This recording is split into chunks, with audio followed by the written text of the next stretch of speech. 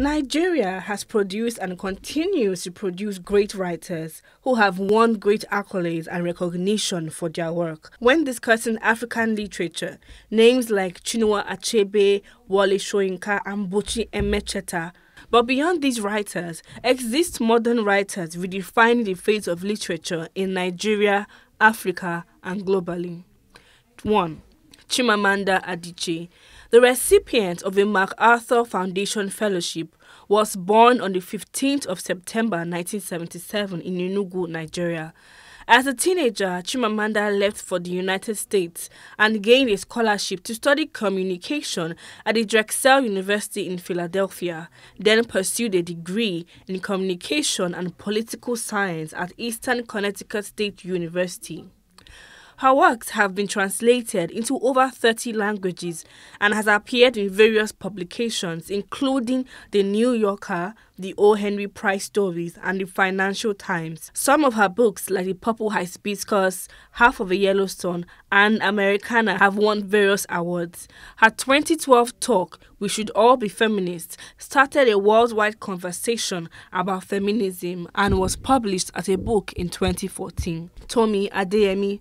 Tomi, the author of Children of Blood and Bone, was born on August 1st, 1993, in the United States to parents who emigrated from Nigeria. After graduating Harvard University with an honors degree in English literature, she received a fellowship to study West African mythology, religion, and culture in Salvador, Brazil. Her debut novel, Children of Blood and Bone, has spent over 2 years on the New York Times bestseller list, and its film adaptation is currently in active development with Disney's Fox and Lucasfilms.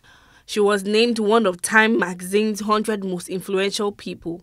She is a Hugo and Nebula award-winning Nigerian-American writer and storyteller based in Los Angeles, California. In 2020, she was named one of Forbes 30 Under 30 in media, and her website has been named one of the best websites for writers by Writers Digest. Teju Cole. Teju Cole is a novelist, photographer, and curator. He was born in 1975 in the U.S. He is currently the Gore Vidal Professor of the Practice of Creative Writing at Harvard University. His novella, Every Day is for the Thief, was named a Book of the Year by the New York Times, The Globe and Mail, NPR, and The Telegraph, and shortlisted for the PEN Open Book Award. Another one of his books, Open City, also featured on numerous Book of the Year lists and won the PEN Hemingway Award, the New York City Book Award for Fiction, and was shortlisted for the National Book Critics Circle Award and the New York Public Library Young Lions Award. Teju Cole has contributed to New York Times, The New Yorker, Granta, Brick, and many other magazines. Akwaekwe Emezi. Born 1987, Emezi is a National Book Foundation 535 honoree.